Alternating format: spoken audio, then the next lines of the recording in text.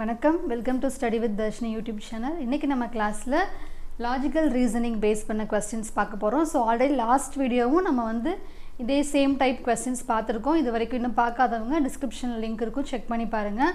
Reasoning மட்டும் இல்லை, நிறையா டாபிக்ஸ் நம்ம மேக்ஸில் இது வரைக்கும் டிஸ்கஸ் பண்ணியிருக்கோம். ஸோ பார்க்காதவங்க செக் பண்ணி பார்த்துக்கோங்க. ஸோ இன்றைக்கி ஃபஸ்ட் கொஸ்டின் பார்க்கலாம்.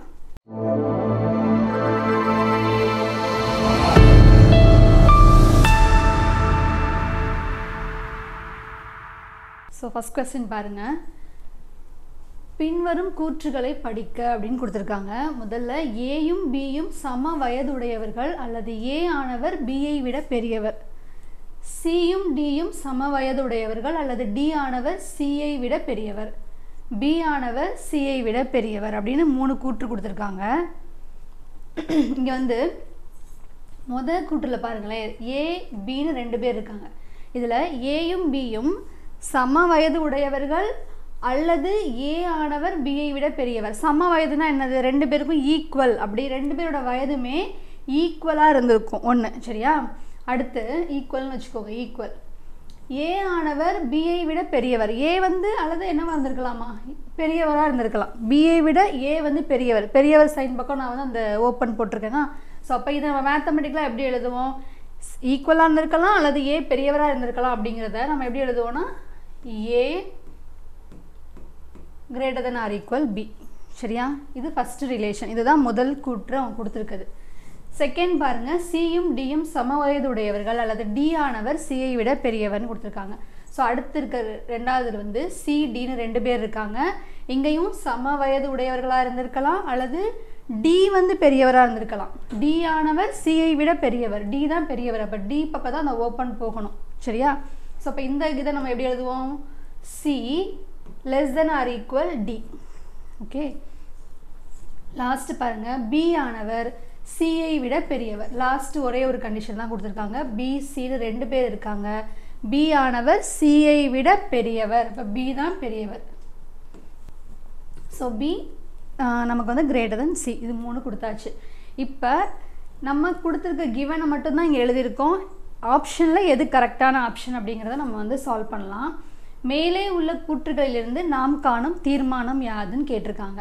ஸோ அப்போ பாருங்கள், ஏ ஆனவர் சியை விட பெரியவர் அப்படின்னு ஒன்று கொடுத்துருக்காங்க.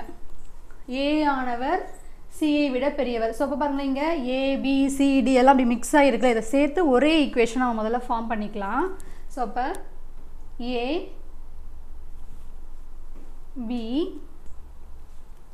C D. ஓகே, இப்போ 4 பேரையும் சேர்த்து நம்ம ஈக்குவேஷன் எழுதிடலாம். ஏபி பாருங்கள், ஏபி பார்க்கும்போது இதே ரிலேஷன் தான், அதை அப்படியே போட்டுருவோம், ஏக்கும் பிக்கும், சரியா? அடுத்து பிக்கும் சிக்குமான ரிலேஷன் பார்க்கும்போது இந்த இடத்துக்கு வந்துடணும். நீங்கள் பிக்கும் சிக்கும் பாருங்கள், பி தான் பெருசு. அடுத்து சிக்கும் டிக்குமான ரிலேஷன் பார்க்கும்போது நீங்கள் இந்த 2வது கூற்றுக்கு வந்துடணும். அப்போ என்னென்னா இதே தான், லெஸ் தென் ஆர் ஈக்குவல் போட்டலாம். ஸோ இப்போ இதுதான் நம்மகிட்ட இருக்க அந்த லாஸ்ட்டாக இருக்க அந்த ரிலேஷன், சரியா? இதுதான் நம்மளோடது. ஸோ இப்போ இங்கேருந்து நம்ம ஒவ்வொன்றா செக் பண்ணலாம். ஏ ஆனவர் சியை விட பெரியவர். ஏ பாருங்க இங்கே இருக்காரு, சி இங்கே இருக்காங்க. ஸோ அப்போ பார்த்தீங்கனாலே தெரியுது, ஏ என்னது, இவங்க 2 பேரோடமே பெரியவங்க தான் சொல்லிட்டாங்க. அல்லது நீங்கள் இதை மட்டுமே செக் பண்ணால் கூட சியையும் ஏயும் பார்த்தீங்கன்னா சியை விட ஏ பெரியவர், அந்த பக்கம் தான் அந்த குறி இருக்குல்ல. ஸோ அப்போ பெரியவர் அப்படிங்கிறத நமக்கு எடுத்துக்கலாம். அந்த கண்டிஷனும் கரெக்டாக தான் வருது. ஸோ நெக்ஸ்ட் பாருங்கள், டி ஆனவர் சியை விட பெரியவர்னு கொடுத்துருக்காங்க. டி எங்கே இருக்காரு? இங்கே டி சி. டி ஆனவர் சியை விட பெரியவர் அப்படின்னு கொடுத்துருக்காங்க. ஆனால் இங்கே பாருங்களேன், பெரியவர் ஓகே தான், ஆனால் என்ன கொடுத்துருக்காங்க? ஈக்குவலும் இருக்குது, சம வயது உடையவராகவும் இருந்திருக்கலாம். அப்போ இந்த ஆப்ஷன் வராது, ஓகேவா? பெரியவர் ஓகே, பட் சம வயது உடையவராகவும் இருந்திருக்கலாங்கிறனால இந்த ஆப்ஷன் நம்ம எடுக்க முடியாது. ஸோ நெக்ஸ்ட் பாருங்கள், ஏ ஆனவர் பியை விட பெரியவர்னு கொடுத்துருக்காங்க. ஏயையும் பியையும் நம்ம இப்போ செக் பண்ண போகிறோம். இங்கே ஏயையும் பியையும், ஏ ஆனவர் பியை விட பெரியவர், எஸ் கரெக்டு. பட் ஆனால் சம வயது உடையவராகவும் இருந்திருக்கலாம். இந்த இந்த இதில் ஸ்டேட்மெண்ட்டில் இந்த 2மே வருதுல்ல. ஸோ அதனால் இங்கே சியையும் எடுக்க முடியாது. டி பாருங்கள், பியும் டியும் சம வயது உடையவர்கள். பி இங்கே இருக்காங்க, டி இங்கே இருக்காங்க. அவங்க 2 பேருக்கு நடுவில் எந்த ரிலேஷனுக்கு பக்கத்தில் இல்லை பாருங்கள். பி ஒருவேளை இங்கே இதுக்கு தான் இருக்காங்க ரிலேஷன், இங்கே இல்லை. ஸோ அப்போ இதையும் நீங்கள் எடுக்க முடியாது. ஸோ அப்போ ஆப்ஷன் ஏ தான் நம்மளோட கரெக்டான ஆன்சராக இருக்கும். ஏ சியை விட பெரியவர் அப்படிங்கிறது தான் கரெக்டான ஆப்ஷன். ஸோ கொஸ்டின் பாருங்கள், ஒரு குறிப்பிட்ட சங்கேத மொழியில் ACEG என்பது 16 எனவும் DFGH என்பது 25 எனவும் குறிப்பிடப்பட்டால் HIKM என்பது என்ன அப்படின்னு சொல்லி கேட்டிருக்காங்க. ஸோ இப்போ நம்ம அதுக்கான ஈக்குவலான நம்பரை வந்து நம்ம சால்வ் பண்ணணும். ஸோ இப்போ பாருங்களேன், ஃபஸ்ட்டு ACEG இது நம்ம அந்த ஆல்ஃபபெட்டிக் அந்த நம்பரில் எழுதிட்டு அதுக்கான நம்பர்ஸ் கரெக்டான நம்பர்ஸ் ஆர்டர் படி எழுதி வச்சுருக்கோம். ஸோ இப்போ பாருங்கள், ஏங்கிறது என்னது 1 ஃபஸ்ட் லெட்டர். நெக்ஸ்ட்டு பாருங்கள், C அப்படிங்கிறது தேர்ட் லெட்டரா 3, E அப்படிங்கிறது 5th லெட்டர், G வந்து பாருங்கள் 7th லெட்டர். ஸோ இப்போ இது எல்லாத்தையும் ஆட் பண்ணிங்கன்னா இங்கே நமக்கு 16 கிடைக்கும். ஸோ இதுதான் அவங்க ஃபஸ்ட்டு கண்டிஷனில் கொடுத்துருக்காங்க. செகண்ட் கண்டிஷன் பாருங்கள், DFGH. ஸோ இங்கே பாருங்கள், D அப்படிங்கிறது என்னது 4th லெட்டர் 4, F பாருங்கள் 6th letter, G 7th letter, H 8th letter. So இப்போ இதை நீங்கள் ஆட் பண்ணிங்கன்னா இங்கே 25. இது ரெண்டுமே கிவனில் கொடுத்துருக்காங்க. இந்த கண்டிஷனை சாட்டிஸ்ஃபை பண்ணதா. ஸோ இப்போ இதை பேஸ் பண்ணி இதே பேட்டர்னை ஃபாலோ பண்ணி நம்ம ஆன்சர் இங்கே சால்வ் பண்ணலாம். HIKM தான் நமக்கு கேட்டிருக்காங்க. ஸோ H பாருங்கள் 8, ஐயோட வேல்யூ 9, K வேல்யூ 11, தென் எம்மோட வேல்யூ 13 இருக்குது. சரியா? ஸோ அப்போ இங்கே பாருங்கள் 20, 28, 38, 41 தான் நம்மளோட ஆன்சர். ஸோ ஆப்ஷன் B 41 தான் நம்ம ஆன்சர். கொஸ்டின் பாருங்கள், 1 square plus 2 square plus 2 square equal to 3 square, 2 square plus 3 square plus 6 square equal to 7 square, 3 square plus 4 square plus 12 square equal to 13 square னு கொடுத்துருக்காங்க. ஸோ அப்படின்னா இந்த 6 square plus 7 square plus 42 square என்ன அப்படின்னு தான் question கேட்டிருக்காங்க. So இந்த நீங்கள் கொஸ்டினை பார்த்துட்டு ஈஸியாகவே சால்வ் பண்ணிடலாம். இங்கே வந்து பாருங்களேன், இதை வந்து நீங்கள் வந்து ஸ்கொயர் பண்ணி ஆட் பண்ணால் இந்த வேல்யூ கிடைக்குது தான். 1 square 1, 2 square 4, 2 square 4. So 4 plus 1, so 9, அதுங்கிறது 3 square அப்படின்னு கொடுத்துருக்காங்க. ஸோ அப்போ நம்ம ட்ரிக் யூஸ் பண்ணி எப்படி சால்வ் பண்ண போகிறோம் பாருங்கள். இங்கே பாருங்களேன், இங்கே 2 இருக்குது, இங்கே 3, இங்கே 6, இங்கே 7, இங்கே 12, இங்கே 13. ஸோ அப்போ இங்கே 42 இருக்குது, இங்கே நம்ம என்ன சொல்லலாம் 43 தான் நம்மளோட ஆன்சராக இருக்கும். ஸோ இப்படியும் நீங்கள் செக் பண்ணி பார்க்கலாம். இங்கே பாருங்கள் 2, 3 இருக்குது, 2, 3 மல்டிபிள் பண்ணி 6 போட்டிருக்காங்க, 6க்கு அடுத்த நம்பர் ஆன்சர். ஓகே, 3, 4 இருக்குது, 3, 4 மல்டிபிள் பண்ணி 12, 12க்கு அடுத்த நம்பர் ஆன்சர். ஸோ அதே மாதிரி 6, 7 இருக்குது, அதை மல்டிபிள் பண்ணி 42 போட்டிருக்காங்க, 42க்கு அடுத்த நம்பர் தான் நம்மளோட answer. So option C 43 square. So next question பாருங்கள், இது உங்களுக்கான ஒரு ப்ராக்டிஸ் கொஸ்டின். விடுபட்ட எண்ணை காண்க அப்படின்னு கொடுத்துருக்காங்க. ஸோ 20, 13, 7, 30, 8, 22, 40, இங்கே மிஸ்ஸிங் 28. ஸோ இதை பார்க்கும்போது ரொம்ப உங்களுக்கு டஃப்பாக தெரியலாம், பட் நீங்கள் நல்லா பாருங்கள், இது ரொம்ப ஈஸியான ஒரு சம்மு தான். ஸோ இங்கே ப்ளஸ் பண்ணியிருக்காங்களா, மைனஸா, மல்டிப்ளிகேஷனா அப்படின்னு ஒவ்வொன்றா நீங்கள் செக் பண்ணி பாருங்கள், உங்களுக்கு ஈஸியாக ஆன்சர் கிடைக்கும். ஸோ ஆன்சர் சால்வ் பண்ணிவிட்டு கமெண்டில் கொடுங்க. ஸோ நெக்ஸ்ட் கொஸ்டின் பாருங்கள், ராஜு என்பவர் தெற்கு நோக்கி நடக்க தொடங்குகிறார்.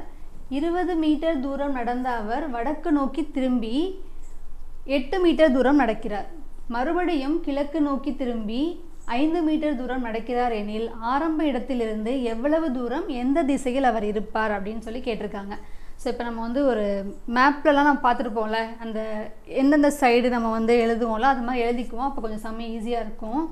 ஸோ இப்போ பாருங்கள், ஸோ நம்ம மேப் யூஸ் பண்ணும்போது பார்த்துருப்போம், நம்ம கான்ஸ்டண்ட்டாக என்ன யூஸ் பண்ணுவோம், இங்கே மேலே தான் நம்ம நார்த்து சவுத்து ஆப்போசிட் அப்படி போட்டுருவோமா. ஸோ இங்கே நமக்கு ரைட் ஹேண்ட் சைடு இருக்கிறது வந்து ஈஸ்ட், இங்கே வெஸ்ட் அப்படி நீங்கள் மார்க் பண்ணிக்கோங்க. சரியா? அதாவது மேலே இருக்கிறது டாப்பில் இருக்கிறது நார்த்து, கீழே இருக்கிறது சவுத்து, அது அப்படி எழுதிடுவீங்க. ரைட் ஹேண்ட் சைடில் ஈஸ்ட்டு, ஆப்போசிட் சைடில் வெஸ்ட் அப்படி போட்டுக்கோங்க. இப்போ பாருங்கள், நம்ம சம்முக்கு போகலாம். இதுதான் இங்கே ஆரிஜின், ஓகேவா, மிடில் இருக்காங்க. ராஜு என்பவர் தெற்கு நோக்கி நடக்க துவங்குகிறார். இப்போ தெற்கு எது, இங்கே தான் இருக்குது, ஓகேவா, இங்கே கிழக்கு, இங்கே மேற்கு. ஸோ ஃபஸ்ட்டு இங்கேருந்து அவர் எங்கே போகிறாரு, தெற்கு நோக்கி நடக்கிறாரு, இப்படி வராரு. சரியா? நடக்கிறாரு. 20 மீட்டர் தூரம் நடந்த அவர் எவ்வளோ தூரம் வந்துட்டார் பாருங்கள். இப்போ இந்த இடத்துல 20 மீட்டர் தூரம் அவர் நடந்து வந்துட்டார். திரும்பி 8 மீட்டர் தூரம் நடக்கிறாராம். ஸோ அங்கேயே இருந்தவர் என்னாச்சு, மறுபடியும் திரும்பி இப்படி போயிட்டார். சரியா? ஸோ திரும்பி 8 மீட்டர் தூரம் நடந்துட்டார் மறுபடியும். ஸோ 20ல் 8 மறுபடியுமே அந்த சைடே போயிட்டார். அப்படின்னா 20ல் 8 போச்சுன்னா அவர் பாருங்கள், அப்புறம் இங்கே அவர் நிற்கிற இடத்துல வந்து பார்த்தீங்கன்னா எவ்வளோ தான் அவர் ஆரம்பத்துலேருந்து வந்திருப்பார், 20 - 8 12 மீட்டர் தான் அவர் வந்து இப்போ இந்த திசையை நோக்கி நடந்த தூரமாக இருக்கும். சரியா? அடுத்து மறுபடியும் கிழக்கு நோக்கி திரும்பி 5 மீட்டர் தூரம் நடக்கிறார்னு போட்டிருக்காங்க. இங்கே நிற்கிறாருன்னு வச்சுக்கோங்க, இங்கே தான் நிற்கிறார் அவர். இப்போ என்ன பண்ணுறாரு, கிழக்கு நோக்கி, நம்ம கிழக்கு பாருங்கள், இந்த திசையை நோக்கி 5 மீட்டர் தூரம் நடந்துட்டார். ஓகேவா? ஸோ இப்போ கொஸ்டின் பாருங்கள், ஆரம்ப இடத்திலிருந்து எவ்வளவு தூரம் எந்த திசையில் அவர் இருப்பார் அப்படின்னு சொல்லி கேட்டிருக்காங்க. எங்கே ஆரம்பித்தார், இங்கே தானே ஆரம்பித்தார். ஸோ இங்கேருந்து இங்கே பாருங்கள், அவர் நிற்கிற இடம் இதுதான். ஓகேவா? ஸோ அப்போ நமக்கு தேவை இந்த டிஸ்டன்ஸ் என்ன அப்படிங்கிறத நம்ம இப்போ சால்வ் பண்ணணும். ஓகேவா? ஸோ இப்போ இதை பார்த்தீங்கனாலே உங்களுக்கு என்ன தெரியுது, ஒரு ரைட் ஆங்கிள் ட்ரையாங்கிள், அங்கே செங்கோண முக்கோணம் இருக்கா, இங்கே இதை பார்த்தாலே இந்த ஷேப் பாருங்கள், செங்கோண முக்கோணம் இருக்குது. செங்கோண முக்கோணத்தோட 2 சைடு உங்களுக்கு தெரிஞ்சிருச்சு, ஒன்று 12 மீட்டர், இன்னொன்று 5 மீட்டர். அப்போ 3வது சைடு நீங்கள் வந்து பித்தாகரஸ் தியரம் யூஸ் பண்ணி நீங்கள் சால்வ் பண்ணிடலாமா? ஸோ இப்போ நமக்கு தெரியும் செங்கோண முக்கோணத்தை யூஸ் பண்ணாலே அங்கே என்ன வந்துடணும், பித்தாகரஸ் தியரம் வந்துடணும். ஸோ அப்போ ஒரு செங்கோண முக்கோணத்தின் இது வந்து கர்ணமா, ஸோ அப்போ இந்த கர்ணத்தை நீங்கள் வந்து ஸ்கொயர் பண்ணிங்க அப்படின்னா அது எதுக்கு ஈக்குவலாக இருக்கும், அந்த ரிமைனிங் 2 சைடையும் நீங்கள் ஸ்கொயர் பண்ணி ஆட் பண்ணுறதுக்கு அது ஈக்குவலாக இருக்குமா? ஸோ அப்போ 2 சைடு என்னது 12, 5, இது ரெண்டையும் நீங்கள் ஸ்கொயர் பண்ணி ஆட் பண்ணிங்க அப்படின்னா அது இந்த ஹைப்போடென்யூஸ்கோட ஸ்கொயருக்கு ஈக்குவலாக இருக்கும். சரியா? இதான் நம்மளோட பித்தாகரஸ் தியரத்தோட ஃபார்முலாவே இதுதான். சரியா? ஸோ அப்போ இங்கே பாருங்கள், இங்கே 12 ஸ்கொயர் வந்து 144, 5 ஸ்கொயர் வந்து 25, அப்போ 169. இந்த 169 தான் இந்த கர்ணம் ஹைப்போடென்யூஸோட சைடாக இருக்கும். ஸோ அதை வந்து பாருங்களேன், இதுவும் ஸ்கொயரில் தான் இருக்குது, நமக்கு தேவை ஸ்கொயர் ரூட்டு. இப்போ இந்த இதுக்கு வந்து ஒரு நேம் கொடுத்தீங்கன்னு வச்சுக்கோங்க, ஏபி ஏதோ ஒன்று கொடுத்தீங்கன்னா நீங்கள் வச்சுருக்கிறது ஸ்கொயர் வேல்யூ ஏபி ஸ்கொயர். ஆனால் நமக்கு என்ன வேணும், ஏபி அப்படிங்கிறது என்ன, அதாவது இந்த சைடு தான் நமக்கு என்னென்னு வேணும். ஸோ அப்போ இதுக்கு நீங்கள் ஸ்கொயர் ரூட் எடுக்கணும். 169க்கு நம்ம வந்து வர்க்க மூலம் கண்டுபிடிச்சோன்னா நமக்கு என்ன வரும், 13. சரியா? 13 × 13 169. ஸோ அப்போ அந்த லென்த்து பாருங்கள் 13 தான். 13 மீட்டர் வந்து அவர் ஆரம்பித்த இடத்துலேருந்து 13 மீட்டர் தூரம் வந்து நகர்ந்திருப்பார். அவங்க இன்னொரு கொஸ்டின் என்ன கேட்குறாங்க, எந்த திசையில்னு கேட்குறாங்க. இப்போ இந்த 4 திசை தான் நம்ம வந்து பேசிக்கான திசை பார்த்தோமா, அப்போ இன்னொரு 4 திசை இருக்குல்ல அந்த இன்பிட்வீனில். ஸோ அப்போ இங்கே பார்த்தீங்கன்னா இது தெற்குக்கும் கிழக்குக்கும் நடுவில் அவர் போயிட்டுருக்காரா, ஸோ அப்போ இந்த திசையை நீங்கள் என்ன சொல்லுவோம், தென்கிழக்கு அப்படின்னு சொல்லுவோம். ஸோ சவுத் ஈஸ்டில் அவர் 13 மீட்டர் தூரம் கடந்திருப்பார். ஸோ ஆப்ஷன் டி தான் நம்மளோட ஆன்சர். கொஸ்டின் பாருங்கள், 1 2 3 என்பது ஜிஓடி காட் என்பதையும் 4 5 6 என்பது CAT கேட் என்பதையும் குறித்தால் டாக் ஈட் எக் என்பது எதனால் குறிக்கப்படலாம் அப்படின்னு சொல்லி கேட்டிருக்காங்க. ஸோ இப்போ பாருங்களேன், நமக்கு கொடுத்துருக்க கிவனை ஃபஸ்ட்டு நம்ம அரேஞ்ச் பண்ணுவோம், என்ன கொடுத்துருக்காங்கன்னு சொல்லி. ஜிஓடி, அப்போ இங்கே பாருங்களேன், ஜிஓடியை அவங்க 1 2 3 எடுத்துக்காங்க. அப்போ G1 O2 D-யை 3-யாக அவங்க எடுத்துக்கிறாங்க. நெக்ஸ்ட்டு CAT கேட் பாருங்கள் 4 5 6 அப்படிங்கிறத எடுத்துக்கிறாங்க. அப்போ CF4 A5 T6 அப்படி எடுத்துக்கிறாங்க. இப்போ நமக்கான இந்த கொஸ்டினுக்கான ஆன்சரை நம்ம ட்ரை பண்ணுவோம். DOG talk EAT egg. ஓகேவா? ஸோ இப்போ பாருங்கள், டிக்கு நமக்கு என்ன லெட்டர் இருக்குது, 3 இருக்குது, நம்ம அதை யூஸ் பண்ணுறோம் 3. அடுத்து ஓ பாருங்கள் 2, ஜியோட லெட்டர் பாருங்கள் 1, ஈக்கான கரஸ்பாண்டிங் லெட்டர் எதுவுமே இங்கே இல்லை. சரியா? சரி, அதை விடுவோம். நெக்ஸ்ட்டு பாருங்கள், ஏக்கான லெட்டர் 5, டீக்கான லெட்டர் 6. அடுத்து அதே தான் இன்னொரு இருக்குது, அங்கேயும் நமக்கு எந்த லெட்டர்ஸும் கிடையாது. ஜி வந்து 1 1. ஸோ அப்போ இந்த 2 பிளேஸ் நமக்கு வந்து மிஸ் ஆகிருக்கு. சரியா? இப்போ 3 2 1 ஆப்ஷனில் போய் நம்ம செக் பண்ணலாம் நமக்கு எது ஆப்ஷன் வந்து கரெக்டாக இருக்குது அப்படின்னு சொல்லிட்டு. 3 2 1 எல்லா இடத்துலையும் இருக்குது. நெக்ஸ்ட்டு பாருங்கள் 5 6 முடியணும், எல்லாமே 5 6 தான் இருக்குது. அடுத்து பாருங்கள் 1 1 முடியணும், எல்லாமே 1 1 தான் இருக்குது. ஸோ இப்போ நம்ம ஆப்ஷனை தான் ஒவ்வொன்றா செக் பண்ணி பார்க்கணும். ஃபஸ்ட்டு ஆப்ஷன் பாருங்கள், ரெண்டுலேயுமே 4 4 கொடுத்துருக்காங்க. ஆனால் 4ங்கிறது ஆல்ரெடி நம்ம எதுக்கு யூஸ் பண்ணியிருக்கோம், சிக்கு கரஸ்பாண்டிங்காக யூஸ் பண்ணியிருக்கோம். ஸோ கண்டிப்பாக வந்து இந்த ஃபஸ்ட் ஆப்ஷன் கிடையாது. நெக்ஸ்ட்டு பாருங்கள் 7 8 வேறு வேறு இருக்குல்ல, அப்போ கிடையாது. ஏன்னா நமக்கு இ அப்படிங்கும் போது ரெண்டுமே ஒரே லெட்டர் தான் அந்த இடத்துல இருக்கணும். ஸோ அப்போ இந்த ஆப்ஷனும் கிடையாது, சாரி. ஸோ நெக்ஸ்ட்டு பாருங்கள், இங்கே 8 9 இருக்குது. ஸோ இந்த ஆப்ஷனும் கிடையாது. ஸோ லாஸ்ட்டு பாருங்கள் 7 7 இருக்குது. இப்போ இந்த ஏ அண்ட் டியில் ஒரே மாதிரி நம்பர் கொடுத்துருக்காங்க இந்த பிளேஸில் 4 4 7 7. ஆனால் ஏல 4ங்கிறது ஆல்ரெடி அவங்க சிக்கு நோட் பண்ணனால இப்போ இந்த 7 அப்படிங்கிறது தான் ஈயோட ஆன்சராக இருக்கலாம். ஈக்காக எடுத்துக்கிட்டது 7 ஓகேவா. ஸோ நம்மளோட ஆன்சர் பாருங்கள், ஆப்ஷன் டி 32175671 தான் நம்மளோட ஆன்சர். ஸோ இந்த கொஸ்டின் பாருங்கள், உங்களுக்கு ஒரு ப்ராக்டிஸ் கொஸ்டின். NOIDA என்பது நொய்டா என்பது 39658 என எழுதப்பட்டால் இந்தியா என்பதை எவ்வாறு எழுதலாம் அப்படின்னு சொல்லி கேட்டிருக்காங்க. ஸோ இது ஒரு ஈஸியான கொஸ்டின் தான். ஆல்ரெடி நீங்கள் செக் பண்ணி ஆன்சர் என்னென்னு சால்வ் பண்ணிவிட்டு கமெண்டில் கொடுங்க. அடுத்த கொஸ்டின் பார்க்கலாம். கேள்வி குறியிட்ட இடத்தில் வரும் எண்ணை காண்க அப்படின்னு கொடுத்துருக்காங்க. ஸோ இங்கே ஒரு சீக்வன்ஸ் கொடுத்துருக்காங்க பேட்டர்ன். நம்ம ஃபஸ்ட்டு என்னென்னு சால்வ் பண்ணுவோம். 1 2 5 2 3 13 3 4 25 4 5 இங்கே கொஸ்டின் மார்க் இருக்குது. இப்போ பாருங்களேன், இதை நீங்கள் ஆட் பண்ணலாமா, மல்டிபிள் பண்ணலாமா, டிஃப்ரென்ஸு என்ன செக் பண்ணி பாருங்கள். பட் ஆனால் வந்து இங்கே பாருங்களேன், 1 2 5 இதுக்குள்ளேயே தான் ஒரு ரிலேஷன் நீங்கள் வந்து ஃபைண்ட் அவுட் பண்ணணும். இப்போ இங்கே இது ரெண்டில் என்ன செஞ்சுருந்தால் நமக்கு 5 கிடைக்கும்னு நம்ம யோசிக்கலாம். ஸோ அப்போ பாருங்களேன், இங்கே இதை 1 வந்து ஸ்கொயர் பண்ணிங்க அப்படின்னா 1 ஸ்கொயர் 1, இங்கே 2 ஸ்கொயர் பண்ணுங்கள் 4, 2 ஸ்கொயர் 4, அப்போ 1 + 4 பாருங்கள் 5 ஓகேவா. ஸோ நெக்ஸ்ட் பாருங்கள், இங்கே 2 ஸ்கொயர் பண்ணுங்கள் 4, 3 ஸ்கொயர் பண்ணுங்கள் 9, ஸோ 9 + 4 13 ஓகே.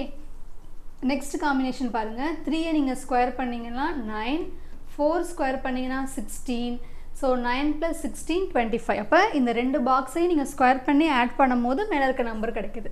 ஸோ இப்போ இங்கே 4 5 இங்கே பாக்ஸ் இருக்கா, அப்போ 4 ஸ்கொயர் பண்ணுங்கள் 16, 5 நீங்கள் ஸ்கொயர் பண்ணிங்கன்னா 25. ஸோ அப்போ இங்கே ரெண்டையும் நீங்கள் ஆட் பண்ணிங்க அப்படின்னா உங்களோட ஆன்சர் 41 இருக்கும். ஸோ ஆன்சர் பாருங்கள், ஆப்ஷன் ஏ 41. ஸோ இந்த வீடியோ இதோட நிறைவடையுது. நம்ம நெக்ஸ்ட் கிளாஸ்லையும் இந்த ரீசனிங் பேஸ் பண்ணியிருக்க டிஃப்ரெண்ட் டாபிக்ஸ் வந்து பார்க்கலாம். ஸோ நம்மளோட maths test batch April 7 start ஆகுது. அதற்கான ஃபீஸ் 200 ரூபாய். உங்களுக்கு தேவையான டீட்டெயில்ஸ் வந்து டிஸ்கிரிப்ஷனில் இருக்குது, செக் பண்ணி பார்த்துக்கோங்க. ஸோ இந்த வீடியோ உங்களுக்கு பிடிச்சிருந்துச்சுன்னா லைக் பண்ணுங்கள், ஷேர் பண்ணுங்கள், கமெண்ட் பண்ணுங்கள். நம்ம சேனலை இன்னும் சப்ஸ்கிரைப் பண்ணாதவங்க சப்ஸ்கிரைப் பண்ணிக்கோங்க. தேங்க்யூ.